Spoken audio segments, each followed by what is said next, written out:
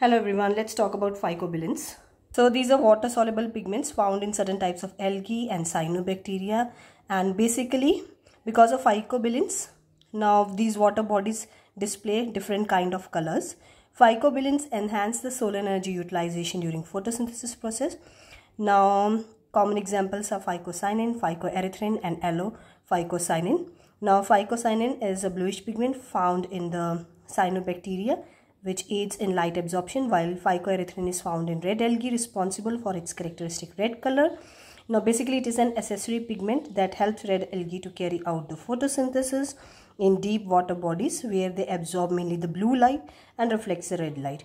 Now red algae also produces phycocyanin and allophycocyanin, which is indigo blue, in minor quantities.